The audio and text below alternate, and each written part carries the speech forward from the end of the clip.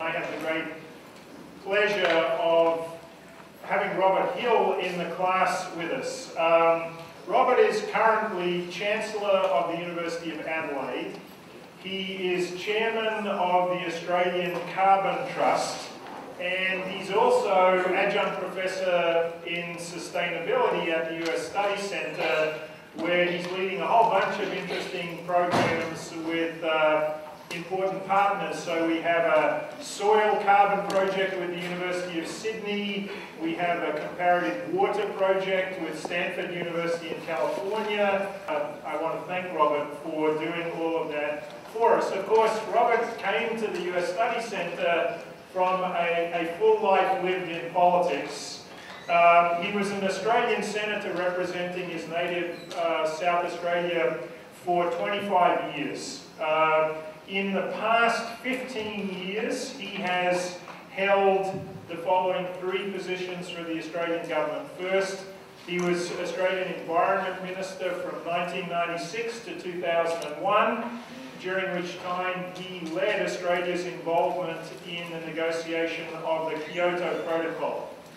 From 2001 to 2006, he was Defence Minister in the Australian government, heading Australia's involvement in Afghanistan and Iraq. And from 2006 until 2009, he was Australian Ambassador at the United Nations in New York, leading Australia's bid to become a member of the Security Council. Those were all pretty big jobs.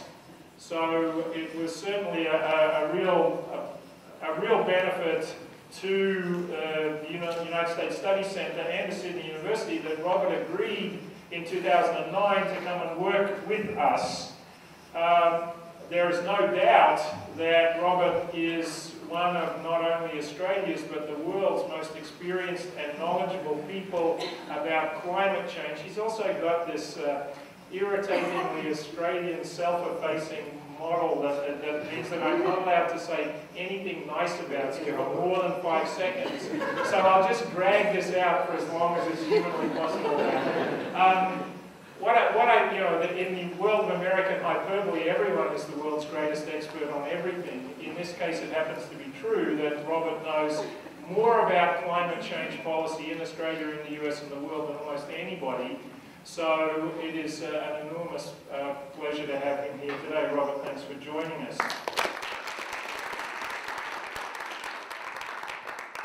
Now, as is the case with government officials or former government officials, the rules of the game today are that I and we can ask Robert any question we want, but he's free to answer those questions in any way he wants.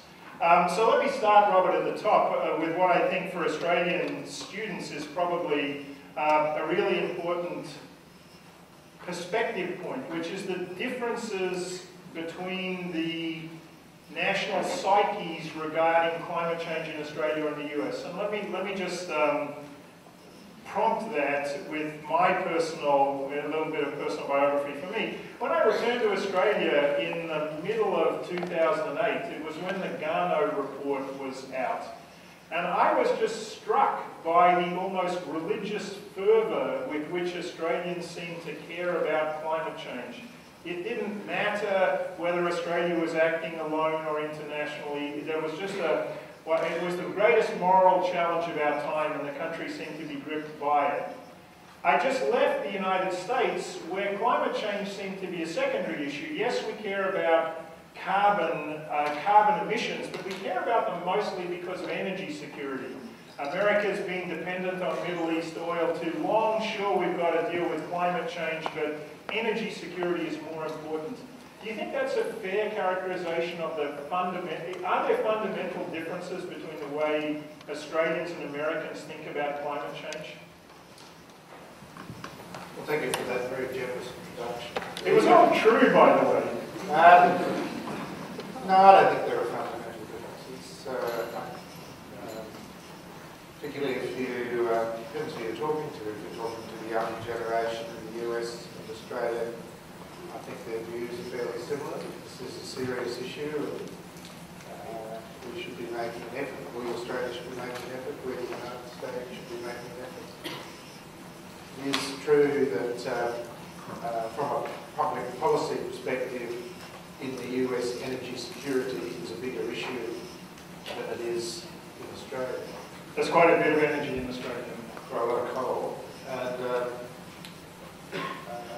but they think of it in terms of strategic security more than we do, so there's been a great focus on oil, because you need oil to run the machines of war. But I don't think that's really your starting point that there's a fundamental difference between us. I don't agree with that. Okay, good. So then let's go back to Kyoto, negotiating Kyoto. So you were involved in that process, leading the Australian team. I want to ask you, just to remind us all, what was so important about the Kyoto Protocol. It's now ancient history, 10 years ago. And then I want to ask you a question about, you said that the US and Australia had similar views on climate change as countries. Australia and the US stood out in the early 2000s as the two developed countries that didn't ratify the Kyoto Protocol. So I was wondering why the Howard government did not ratify, and how important the apparent implausibility of the Senate, the US Senate, ratifying Kyoto was to Australia's decision. So two parts. Why was the Kyoto Protocol so important? And if it was so important, why did neither Australia nor the US ratify it? Well, there were a number of questions there. I guess both Australia and the US recognise the economic significance of the Kyoto Protocol. The Framework Convention on Climate Change in '92 basically set aspirational goals and talked about accounting and so forth, but didn't provide any legal obligations on any party, so no one had to take any specific economic sacrifice in terms of the framework. So the beginning, just to get everybody on the same page, the beginning is Rio 1992. We can go back a bit before that. I guess for a few decades before, there was a growing concern about human-induced climate change, and that led to setting up of the International Panel on Climate Change. By the United Nations? No? By the, associated with the UN, yes, by the World Meteorological Bureau and UNEP, which is a United Nations institution, and that fed the debate in a few years before '92. The convention was negotiated over only about 18 months, pre-1992.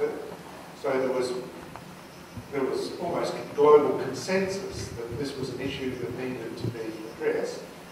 And because the Framework Convention is not threatening in itself in terms of economic cost, it received very widespread. Okay, so Rio said... Rio then, yeah. So the negotiations finished just before the Rio conference. So Rio, in effect, adopted the convention, and within 2 years it had come into effect, including being passed overwhelmingly by the US Senate. Okay, so it said climate change is a real issue and we, the world, need to reduce our carbon emissions.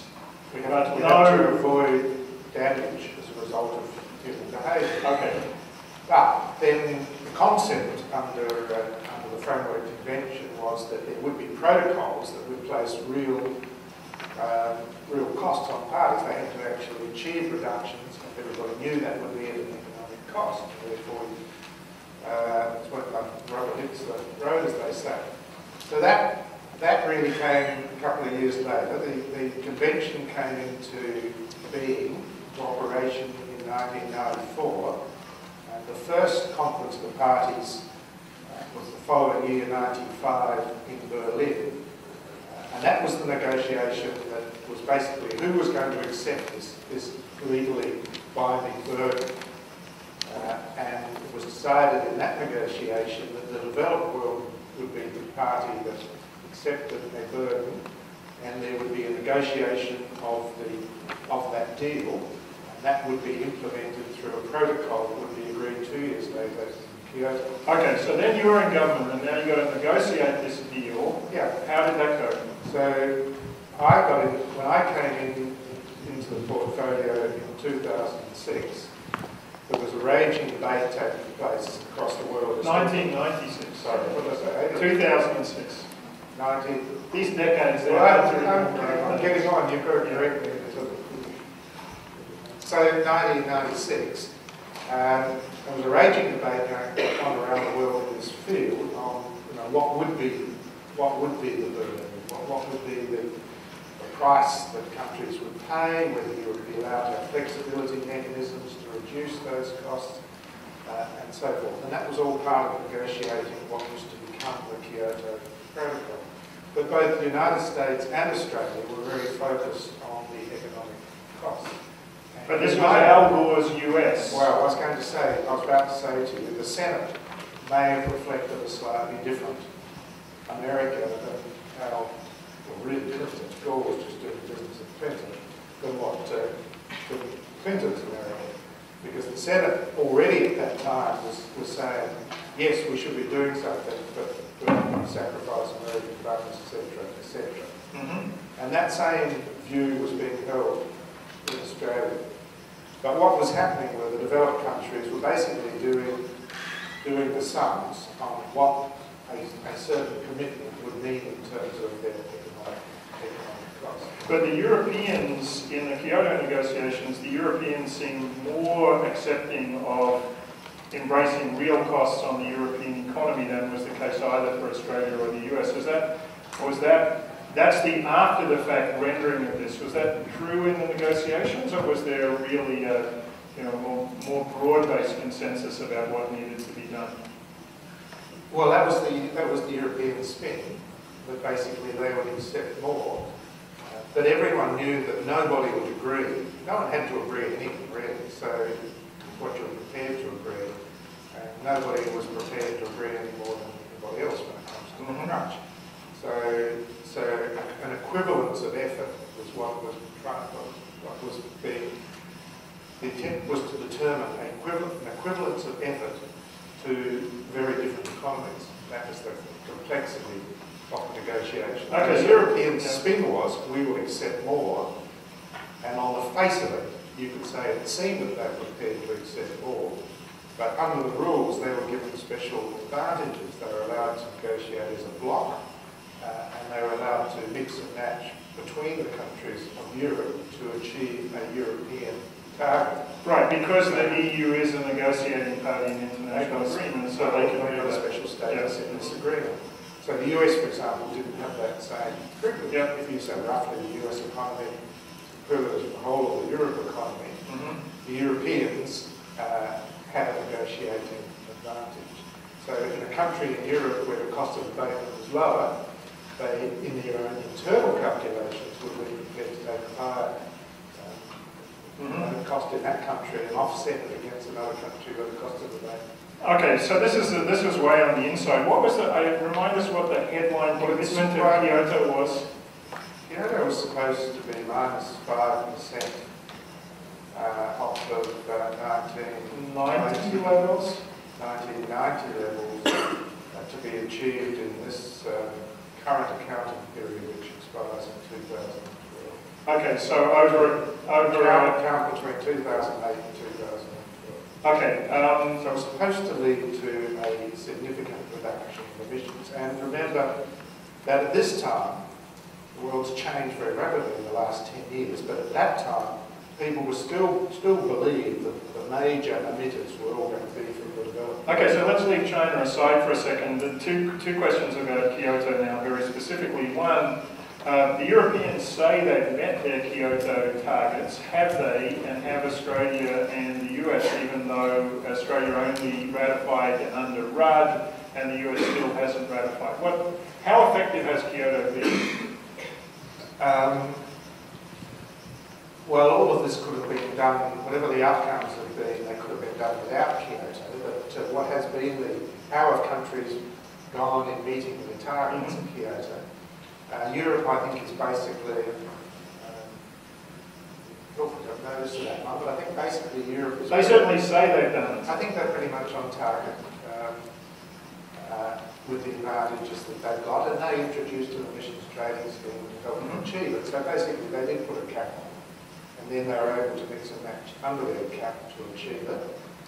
Australia is basically on target to meet its Kyoto obligation. Australia was given a particular clause that others didn't have the benefit of, which I don't talk about a lot.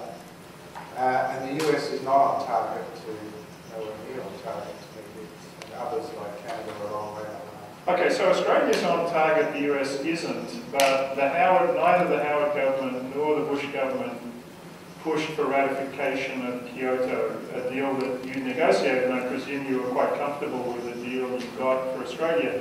Why did neither government want to ratify this deal? Well, Howard, a distinction is that Howard said from the start that Australia was committed to meet its target for ratifying. So, and when Mr. Rudd became Prime Minister and went off to Bali and was a global hero and said we ratified, we're actually on target to meet our Kyoto commitment. So it was pretty good in politics because the visual out there was that by going to Bali and saying we were ratified, but we were doing something extra in substance. So that's a bit perplexing. Australia's doing it de facto but not taking the credit by not ratifying and in fact taking a bunch of heat. So what was the thinking in the government that led to that? Well, the real thinking was, it gets back to the United States because the US is the world's largest economy and it was also the world's largest emitter. And if you're talking about what is an effective response to climate change, you can't have an effective response without the United States. Although I said that in 2008 in Australia and I got dumped on like a ton of bricks for either being pro-American or being, mealy-mouthed, because of course Australia should do the right thing, even if it's only 1% of global emissions or whatever it is, we should do the right thing anyway. Who cares what the US does? Well, I'm not opposed to leadership. If no one leads, then you don't get an outcome. That's a different question to one I set myself an answer, which is you don't get an effective global response without the United States. Okay. So our approach was that we wanted to keep the US in the tent. We didn't want to isolate it. And the problem was that the US accepted a very demanding target in Kyoto. Gore, you mentioned, went along to the Kyoto meeting. Hey, he won him a Nobel Peace Prize. Well, his subsequent events won him a Nobel Peace Prize, but on the same subject. But he went along for Clinton and upped if I recall correctly, upped the US target by 2% and demanded that everybody else do likewise. And almost everybody did, except Australia. But then they didn't ratify. The US didn't ratify. And their argument against not ratifying was really in the flexibility mechanism. So one thing is to set the target. But when we set the targets in Kyoto, the rules under which those targets were to be met, how you calculate your commitment, weren't settled. They were to be settled in subsequent meetings.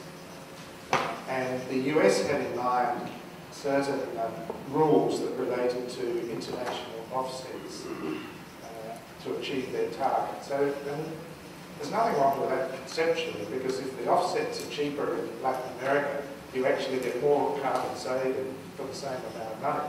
But Larry Summers, I remember at the time, got in trouble for saying he wanted to export pollution to the developing world. Well, that's, yeah, but again, this is a global issue, and it doesn't really matter whether the carbon's produced here or the carbon's produced in China. We all suffer the consequence.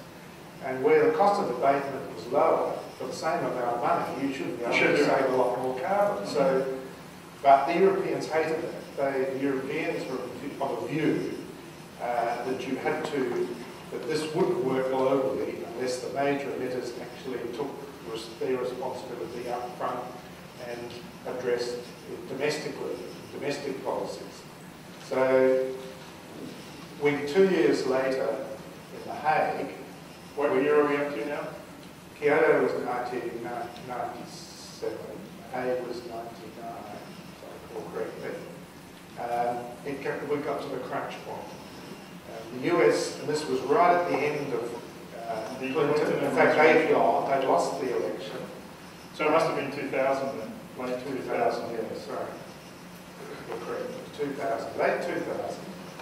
They lost the election, but they were still in office. It was November 2000. And he was very busy at that time, Mr. Clinton. There was a last chance whereby the Clintons could say, we will present to the Senate. They wouldn't have time to do it, but they would have accepted the detail of the deal of Kyoto. So it took the 3 years to negotiate the flexibility mechanisms, and in actual fact they weren't completed in The Hague, they weren't completed until another year later. But they asked of the Europeans, they said to the Europeans, you got your bubble, that was your advantage, we want the offsets if we're going to be in the tent. And the Europeans said no, it was 3 o'clock in the morning. So, and that was Angela Merkel, who was then Environment Minister in Germany, and the French woman, all of them, there. France, as they ministers are often theirs as well. The environment was Germany was green. Anyway, they said no, and therefore that was really the end of that. So then when Bush came in, he didn't have a package that he could ratify anyway. By which time Australia still hasn't ratified, and I think John Howard took the view, well, if the US is not going to, then we're doing better to be seen to be supported. Yeah, so one thing for everyone in the audience to remember is that in the US, the executive branch, the president can negotiate treaties, but the Senate must ratify the treaties. The Senate doesn't necessarily have to do that, and in this case there was an indicative vote of, it was in the 90s to nothing range, saying that the Senate wouldn't ratify Kyoto, so Bush didn't even bother to bring it forward. Okay, so that's Kyoto. What we remember about Kyoto is the US didn't ratify, Australia didn't ratify. First time there were targets set for the developed world, no developing countries involved. But let's fast forward now several years to the run-up to the Copenhagen summit. Obviously Australian and American politics were quite different in 2009 than in 2000 or 2001. So both the Australian government, the Rudd government's ultimately called CRPS, was proposed, and in the United States there was a bill that passed the House of Representatives, the Waxman-Markey bill. Were the US and Australia in the same place in 2009 in the run-up to Copenhagen? Again, more or less, yes. What had happened in the meantime is, firstly, the developing countries had grown much more rapidly than what had been anticipated. So the whole mix of global emissions was changing very quickly. So now the largest emitter, gross emitter, is China, not the United States. And so a couple of years after Kyoto, you've got the developed countries implementing measures domestically to try and achieve their targets. But it was becoming more and more apparent that you weren't going to have a global solution without bringing the major developing countries into the net as well. So a couple of years after Kyoto, a process started in another COP in Marrakesh to negotiate a formula that would enable the developing world to come into the tent. And that led 2 years later, so now we're up to 2007, the Bali meeting, Mr. Rudd. But that's before Bali. The Howard government went to the 2000 election with its own emissions trading scheme proposal, right? That's certainly the way it's rendered now. Peter Shergold had a commission or whatever, a report. That's true. But just let me do a poll. All right. He's the boss there, isn't he? There's too much insurrection in the room. So you totally distracted me. Now, let's go back to the No. You've got to get the fundamentals right. So Bali, the big thing about the Bali meeting was that they adopted a process to try to negotiate a formula to provide for a global response.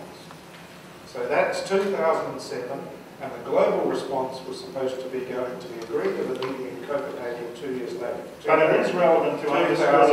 Yeah, but that was Kevin Rudd at Bali. Yeah. Well, he was irrelevant to it. Okay, don't quote me on this or Robert. Kevin Rudd was irrelevant.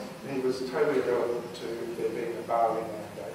But he was there for a process that had started 2 years before, it was endorsed in Bali, and then it was negotiated for the following 2 years, which led to Copenhagen.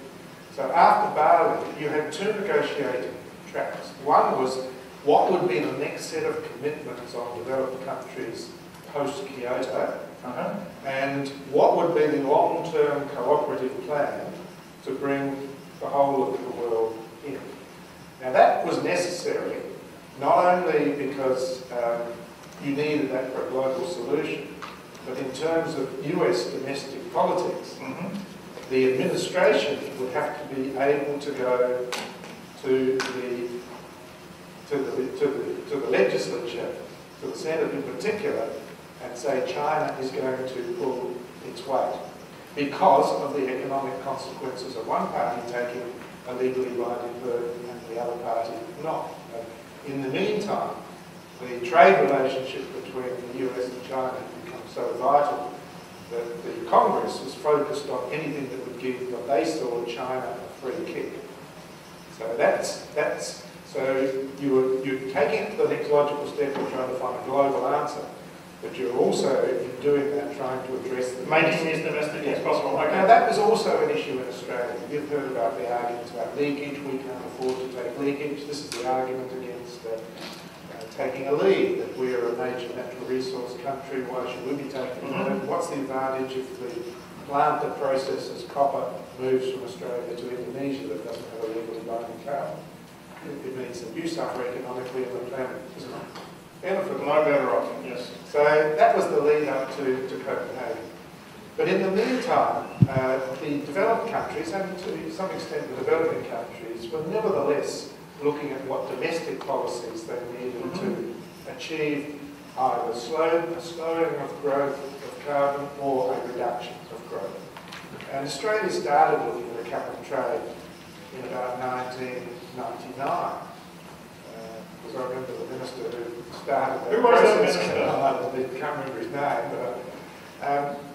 but it was far too early. It was just too hard. But it started to get a process developed. Unfortunately, it then got lost when Power decided not to ratify Kyoto. The processes that were in place to achieve greater saving, emissions saving, also got put to one side.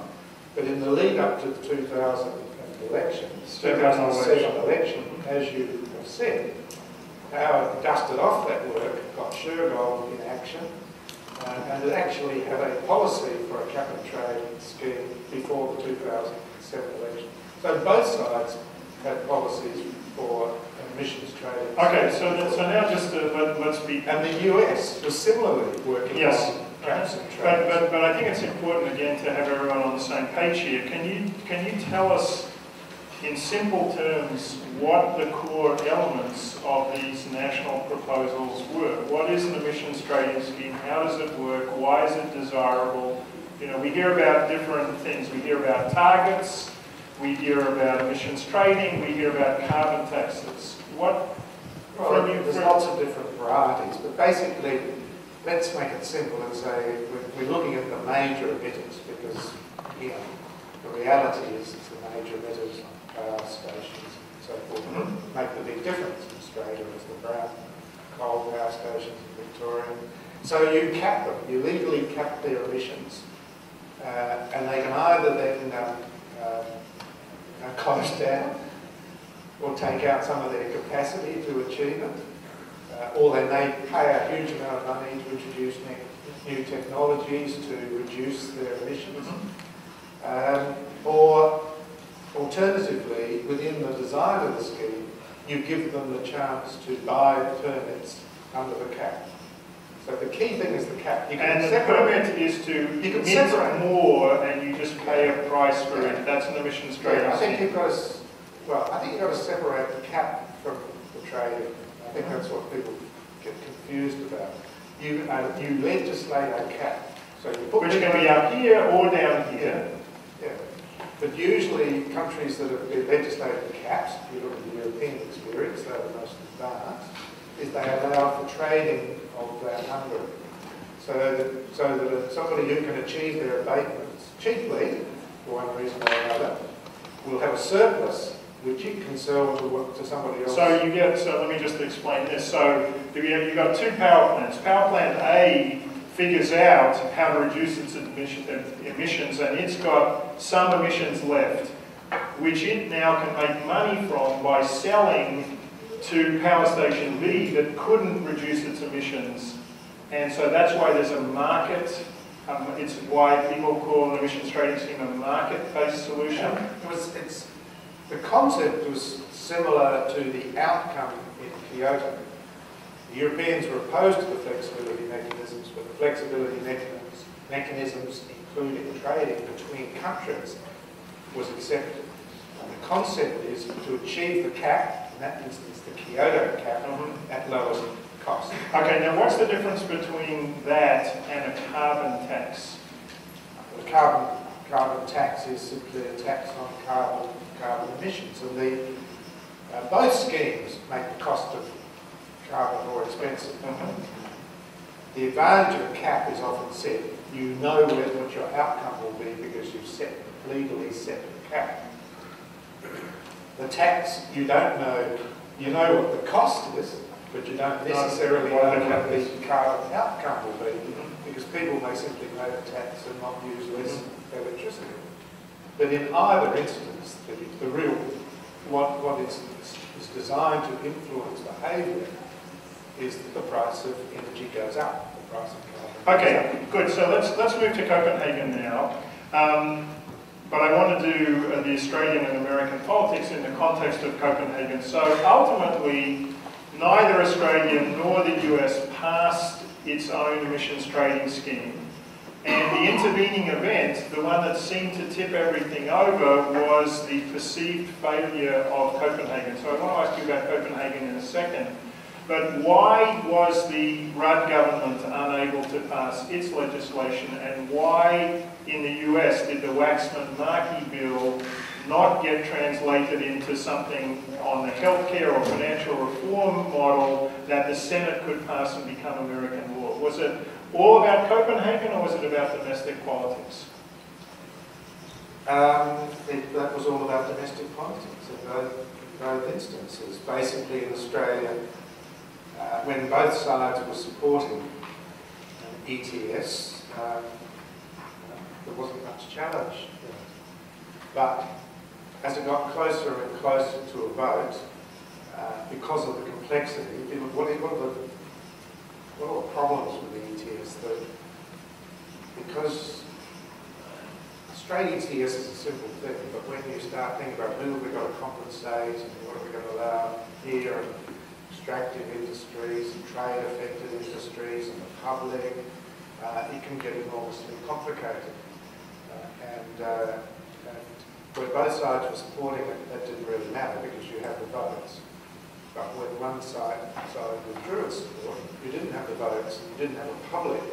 You had a public that was supportive of action on climate change, as Mr. Rudd ultimately found out, but wasn't necessarily supportive of that model, because when they were forced to think about it, they didn't understand. Okay, so was it a failure of communication, or was it the effectiveness of the Tony Abbott slogan, a great big new tax on everything? It was both. It was, I've said it publicly, which upset Mr. Rudd. I think he made a tactical error in not seeking to sell his plan to the public in relying on politics, but you could understand if you had both sides, if you had the coalition and the Labor Party, if they both took the same policies to the electorate, supportive, you don't really think you have to sell it. So you made that mistake. But once you tell the Australian people that they're getting a great new carbon, great new tax, and if they don't understand it, they're more likely to accept the argument that they are getting a great new tax. So he fell at that time. Now, what happened in the US, of course, was that this Waxman-Markey bill died.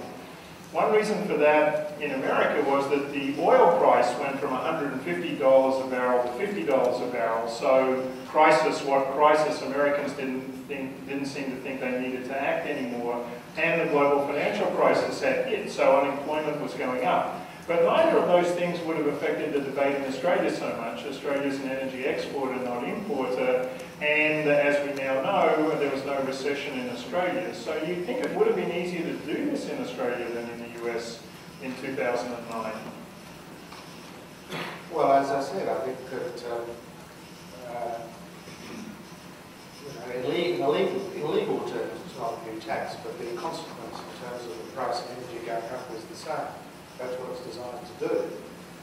So the Daily Telegraph is now running its electricity priceometer, or whatever they're calling it. And, this is just but that's a bit unfair as well, because people say you don't want these responses to climate change because look, the price of energy is soaring, but it's soaring for a couple of reasons. It's soaring because the infrastructure is outdated and has to be replaced, and a whole lot of other reasons. We haven't got an ETS, and the price of energy is still going up. But Australia didn't worry about the oil price, and it didn't have a recession in 2009, and still it couldn't be passed here. And you think that's because once the bipartisan consensus broke down, it was just going to be too hard? Yeah. Okay. Copenhagen.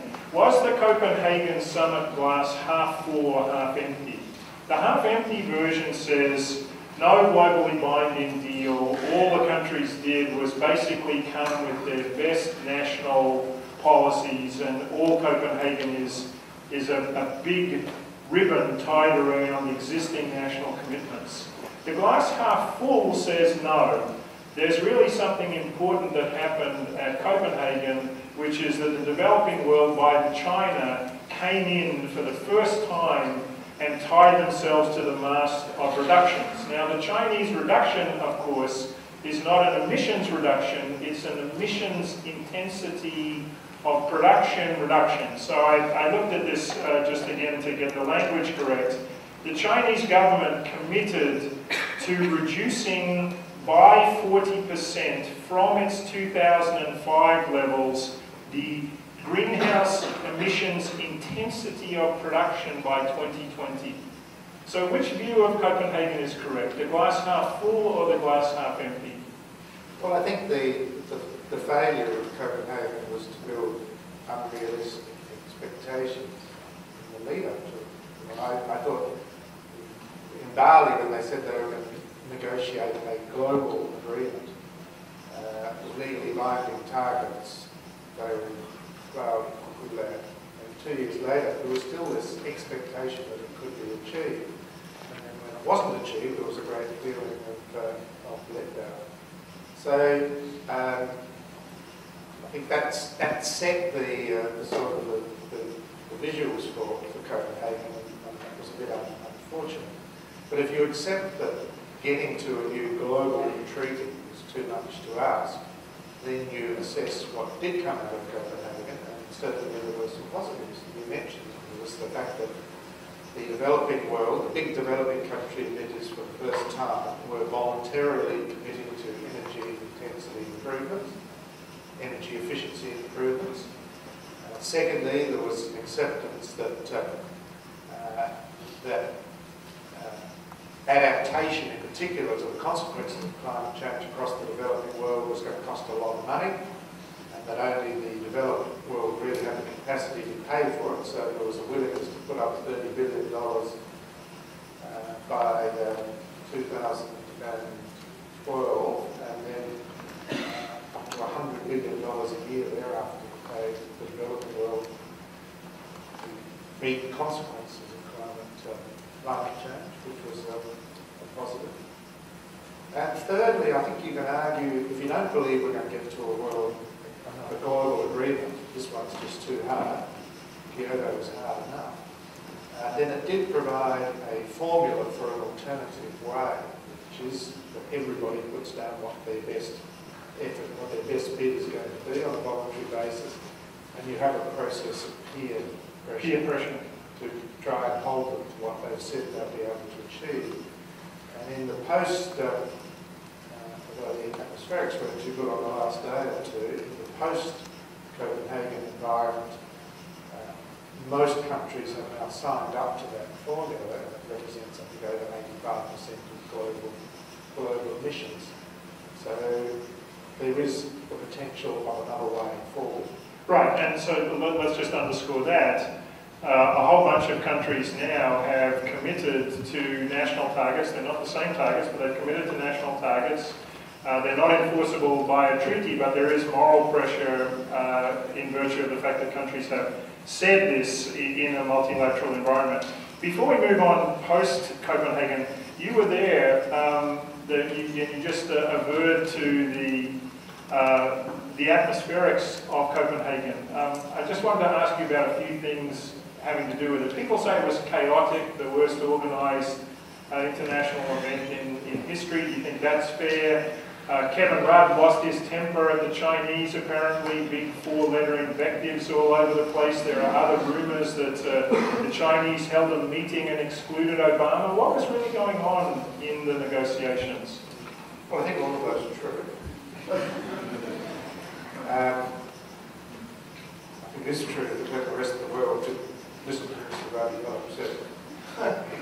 but because he did have the answer, but I'm not sure what the answer was.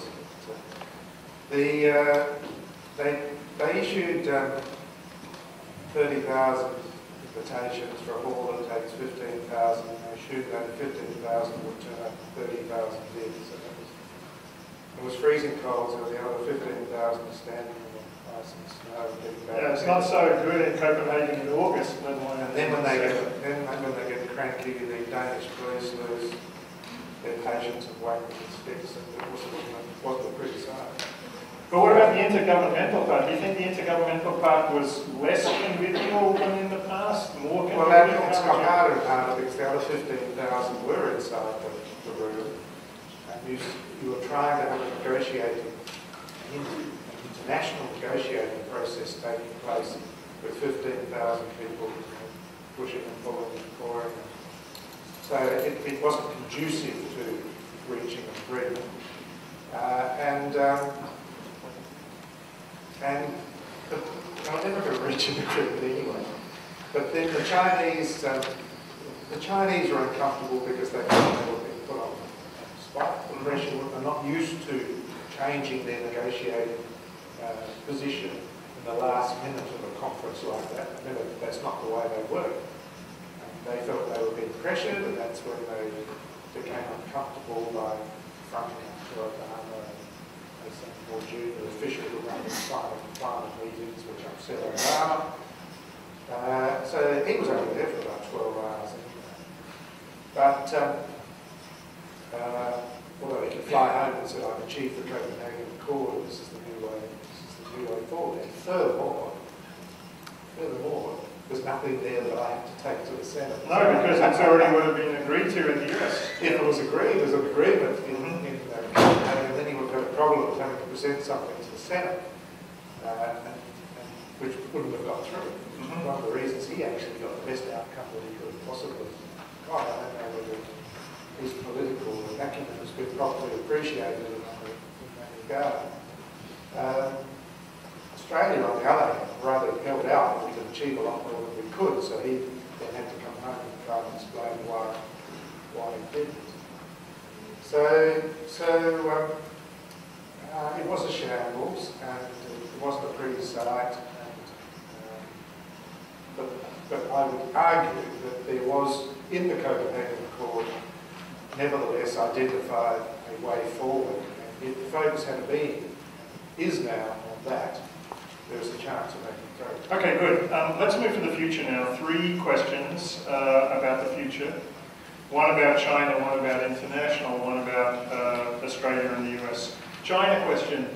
Tom Friedman in the New York Times has taken to the view now that China is going to lead the world on climate change because the Chinese think 2 things. One, they don't want to pay for high-priced oil and gas, and the higher their demand goes, the more they're going to have to pay.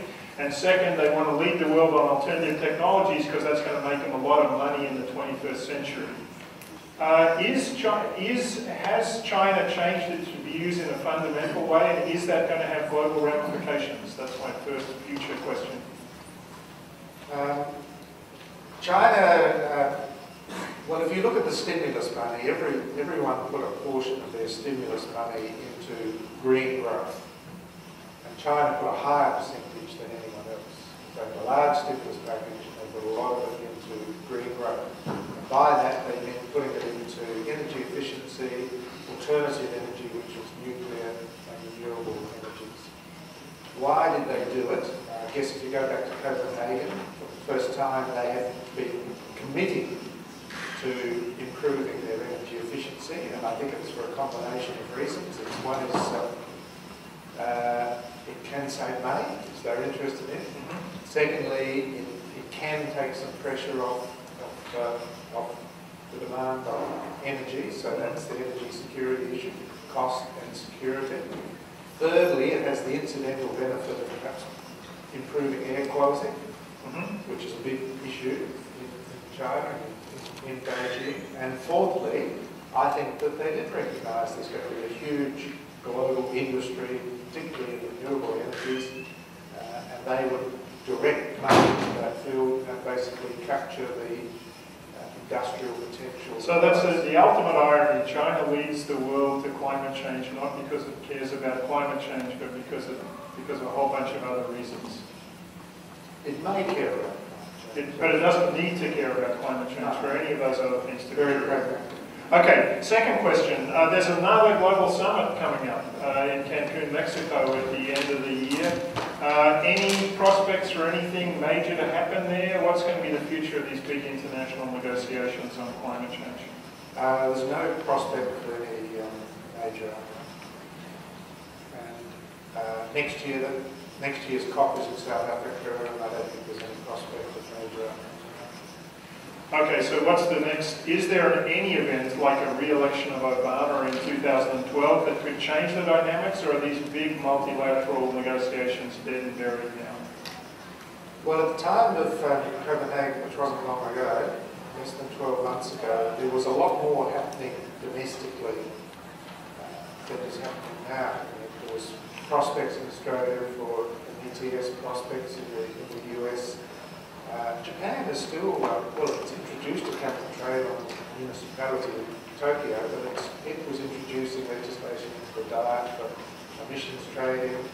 Korea was committed to the combination of hybrid emissions trading scheme and a carbon tax. So you get the big emitters through the ETS and get the masses through the carbon tax. Chile was, Mexico was. It looked as if you're actually going to get a global process without having a global agreement, without there needing to be a global agreement. Now, a lot of those initiatives have gone by the way, or at least they've been suspended for the time being. If they are reinstated, if you start building momentum from the bottom up rather than top down, you may get sort of momentum then towards some form of global outcome, but I'm not sure. Okay, so the last question then is about the domestic. Then the last question is about the domestic momentum in Australia and the US. We now have a Gillard government that seems to change its views on climate change and what to do about it pretty frequently. We had a citizens' assembly. Now we've got a whole bunch of panels. We've got an agreement with the Greens that may or may not include reviving an emissions trading scheme.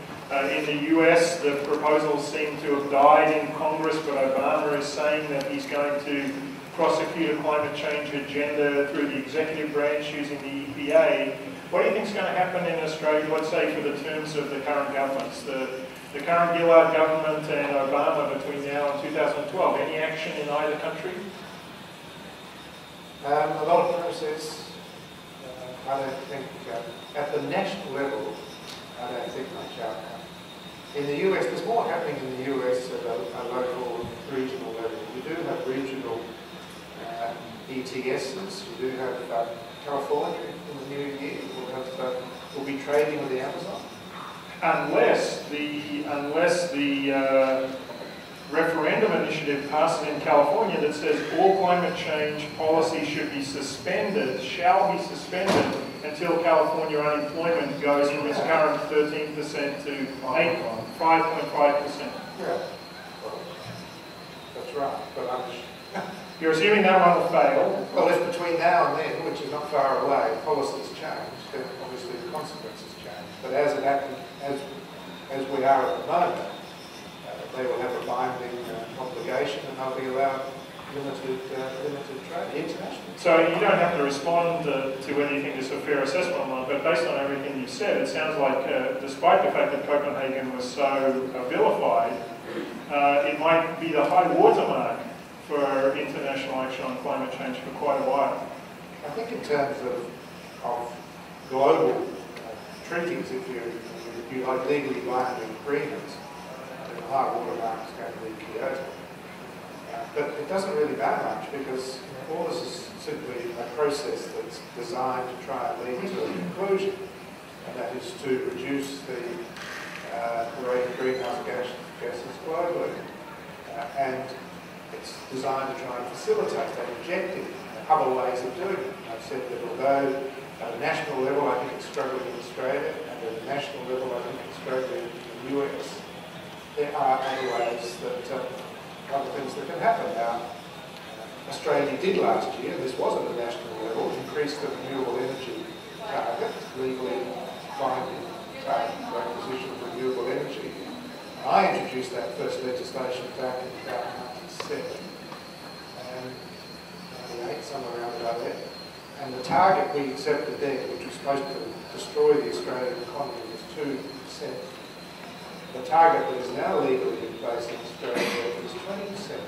So that does lead to change. And energy efficiency can happen. Energy efficiency, well, enormous scope in energy efficiency, and that is happening in both Australia and the US and elsewhere. But the big picture solutions, like in Australia, struggle with the foreseeable future. Okay, that's all I had. I'm sure there are questions from the audience. Who's going to be mic monitor today? Tom, you're the man. You want to go and identify some questions for Robert?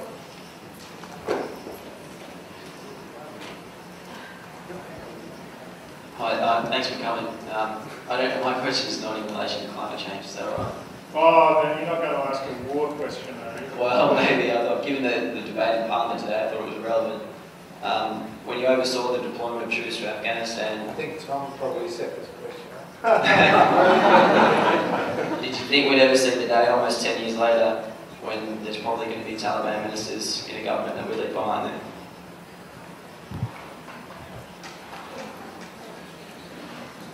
No, I didn't. But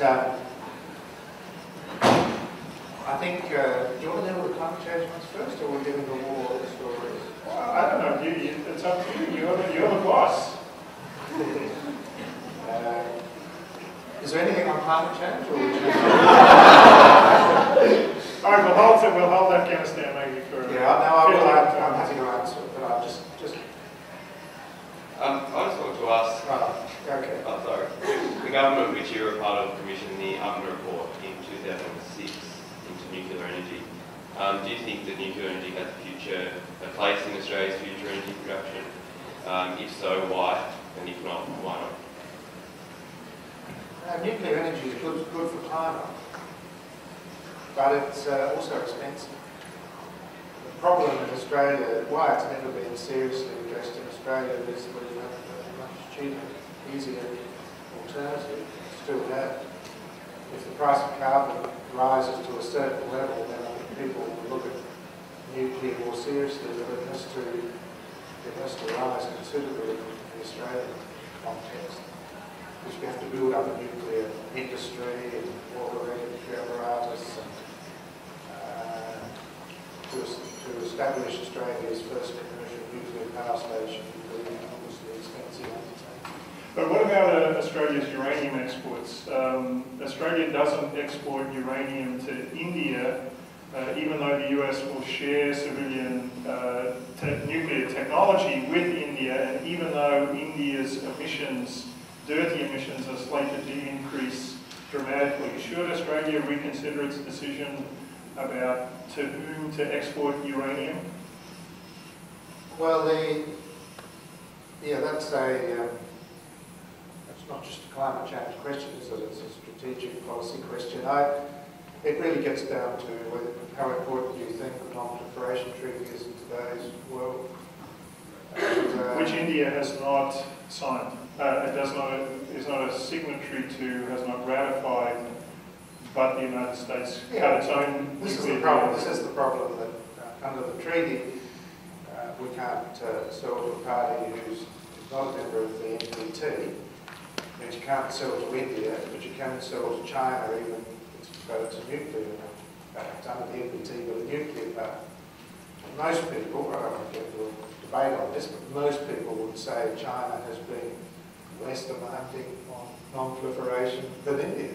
That India has had a better record in non-proliferation than China. Yet, because of the technicality, we can't sell to India. So if you ask me, I would sell to India. Next question. Hi. In your opinion, has the healthiness of the Australian dollar and the security of our lifestyle made the Australian public more likely to support action on climate change? More likely to support action on climate change, given that in contrast, we're not plagued by many major university problems like the US, and which are therefore more likely to focus on these problems rather than the international issue of climate change. So the question is, the economy is doing pretty well in Australia. Does that make it more likely that domestic action on climate change will happen here than in the US, where the economy is hurting badly? I certainly think in the case of the US, the continuing economic difficulty is making it harder for Obama. It's in effect abandoned at least attempts in the near term to get legislation with federal except for more stimulus for green-collar jobs and the like. That's the only possibility. Yeah. Whereas in Australia, they are still persevering in ETS. And I do think that when people are better off, they're more likely, they feel more comfortable about accepting an extra cost burden than if they are not. But I think it's marginal to the whole debate as to whether Australia will or the US won't. I think the other factors. Yeah. Hi. I was just wondering, what do you think of the criticisms of putting a price on carbon with regards to increasing inequality, both in terms of domestically and for developing countries? Well, that's the whole debate, isn't it? That that's why the Framework Convention was structured in the way it was, and why we put a legal obligation on developed countries first. But it is, you've got to take into account equity in this debate. That's common but differentiated measures was the language used in the game, which basically means measures that you can afford. So you can look at it internationally, or look at it nationally, or you could look at it locally. So whether you're introducing an ETS or whether you're introducing a carbon tax, there will be measures of offset to help relieve the burden on those who are less able to pay. But they also add to the complexity. So in the international level, that means lower targets later or something like that. Domestically, would it make sense to say something like, listen, we're going to cap electricity prices because they have an enormous impact on regular people, or we're going to cap petrol prices, and what we'll do is we'll impose a burden on the firms and not allow them to pass the price rises on to consumers? Is that at all a viable way forward? Well, they're all viable in a way, but they will all involve, whether you introduce a carbon tax, but then you give rebates to the less well off, or whether you try to do it by putting the burden on the power producer. The consequences in the end of the public are the same. It's just which methodology is easier politically.